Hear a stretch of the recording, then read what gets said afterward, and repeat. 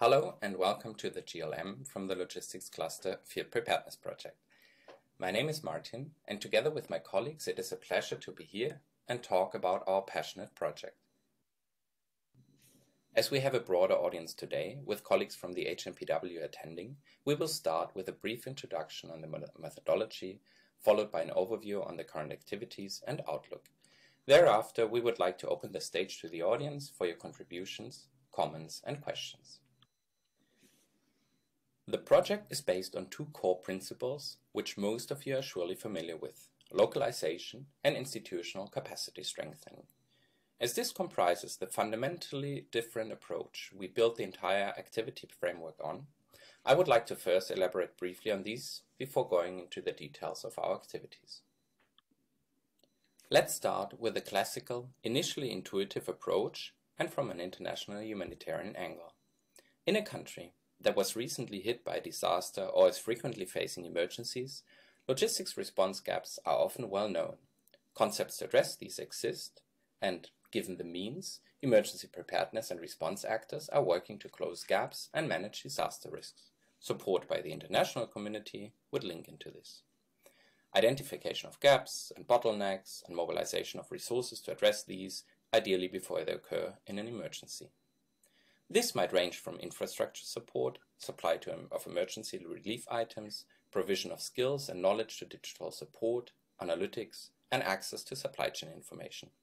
It most surely will help address immediate needs, and in an emergency context we are used to and suited for such support. But still, might it be that we are missing out something here?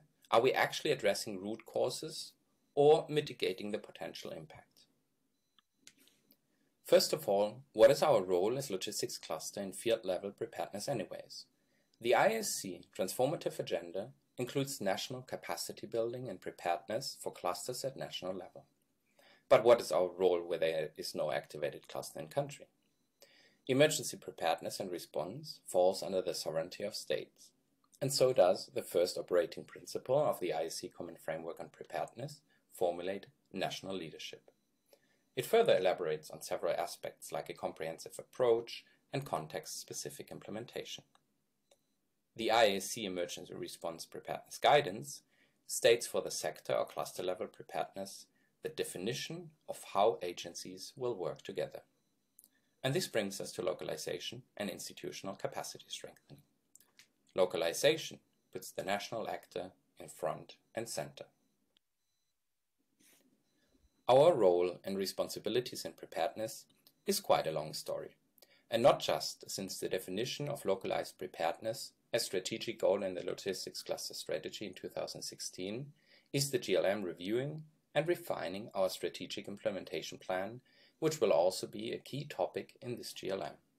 The field-based preparedness project originates here.